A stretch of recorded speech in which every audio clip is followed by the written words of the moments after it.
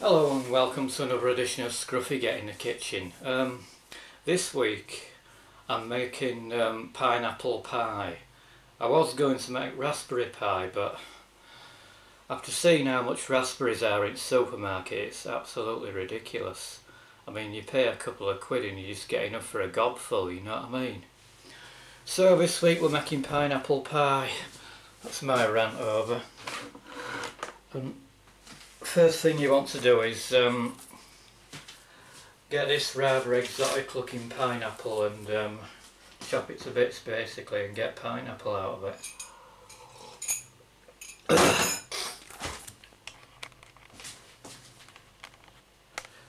Bear in mind that this is the first time I've ever chopped a pineapple, so I might be some time.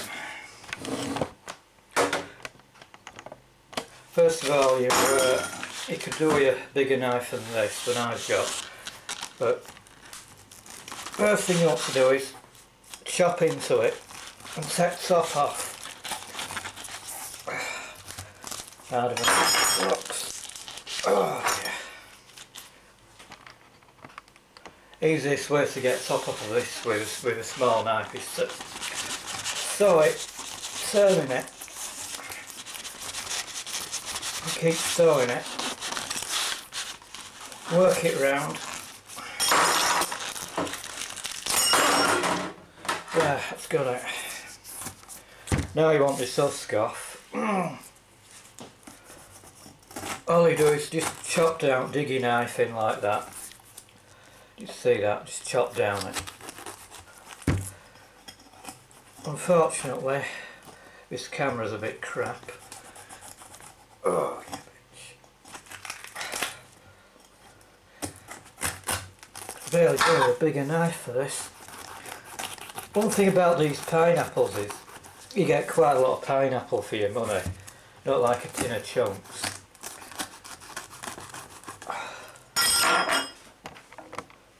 Having worked out best method of doing this with a small knife, we're going to peel it like an orange. Just see what I'm doing there, just peeling it slowly like an orange. There's no need to rush this. Gently peel it like an orange, and eventually, I know it's a bit time consuming with this small knife, but eventually we should get a decent amount of pineapple.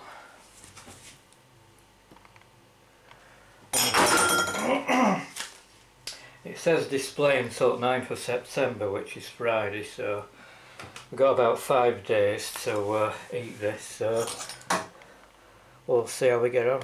By the way, I forgot to mention that £2 gets you a fairly decent sized pineapple like this. £2 in the supermarket compared to a couple of quid for a lousy punnet of 5 raspberries. Pretty good deal. Yeah, you just want to slice into it, so angle your knife down. Ideally you want a sword edge one, not this piddling little thing that I've got.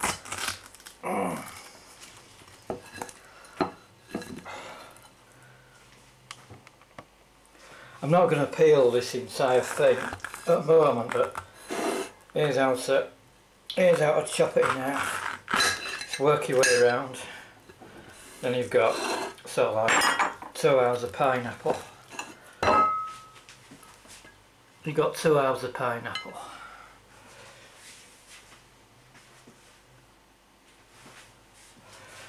Right, so what you want to do now is chop this into pineapple rings.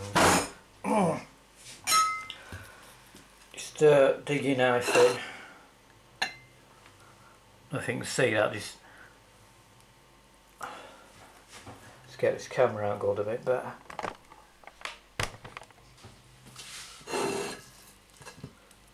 Just dig your knife in like that.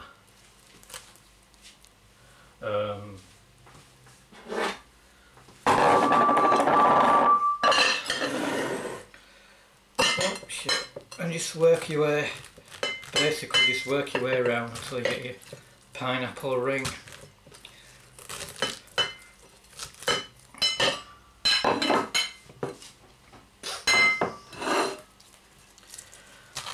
Oh dear. bits off at the side.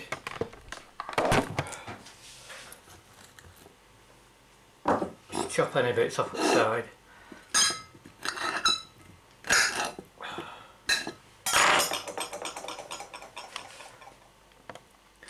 What you want to do then is put your pineapple into a frying pan, because we're going to fry it, and we're going to make it nice and soft for putting in a pie. I think 3 bits will do it in this.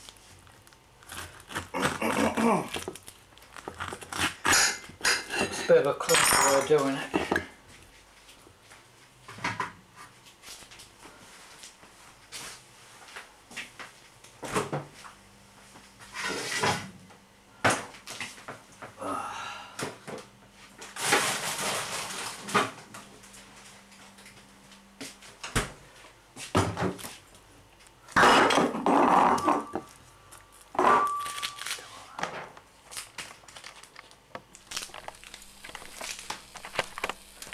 Yeah, if you put your pineapple in the frying pan along with a few knobs of butter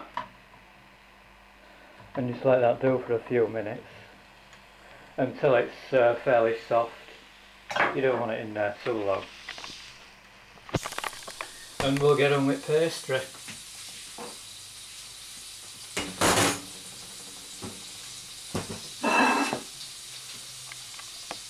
Yeah, pineapple's fairly tough, so it should take a few minutes in frying pan while we get on with some pastry.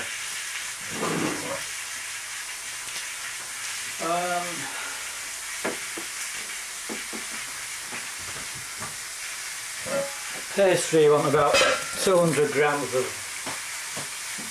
plain flour.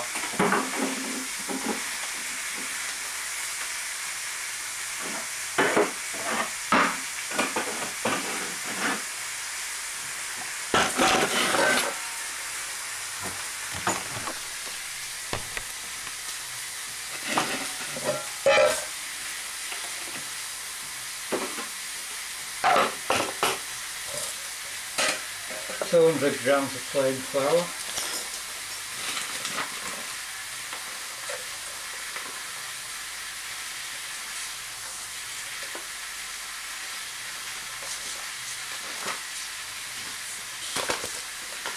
So much there.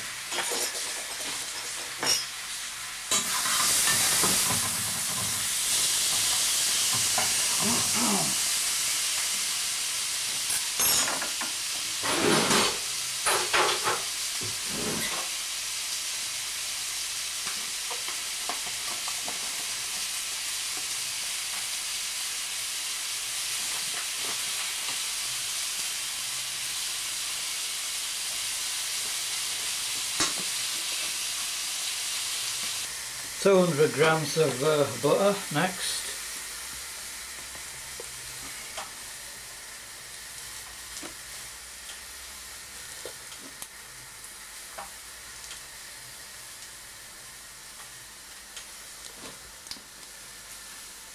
Plenty in, straight from the fridge, it has to be cold. Should do it. And just making as your basic rubbed in method. One that your school teacher showed you.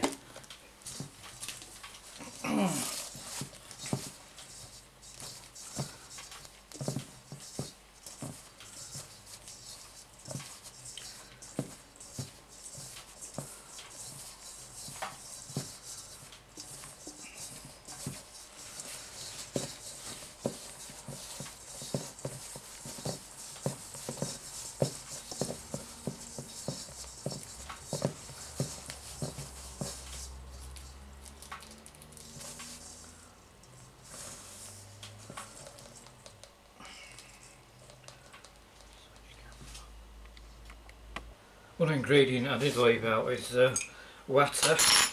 You just want to make a well in it like that and pour your water. Gradually pour small amounts of water into the middle of the well and just knead it in like that.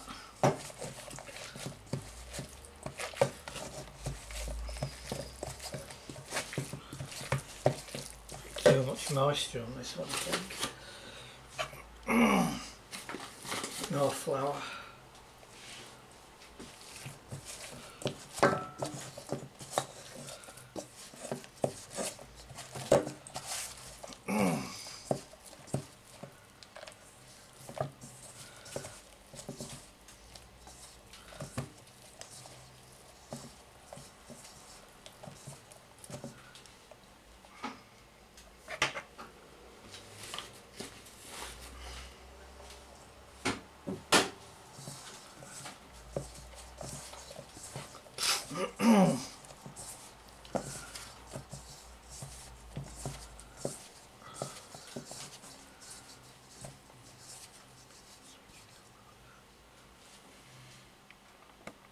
What you want to do is sprinkle flour over your surface.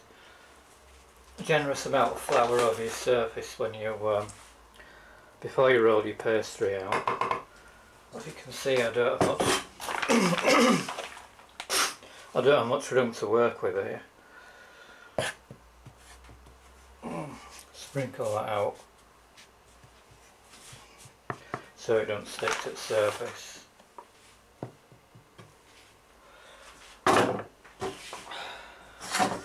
Start to roll your pastry out. Just knead it like that.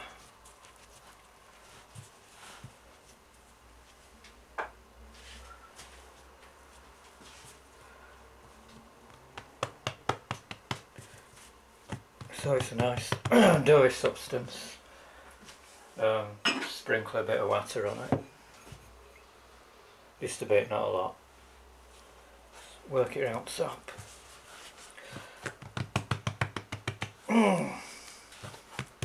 Get a bit of moisture going there. Pat it out like that. Get yourself an head start.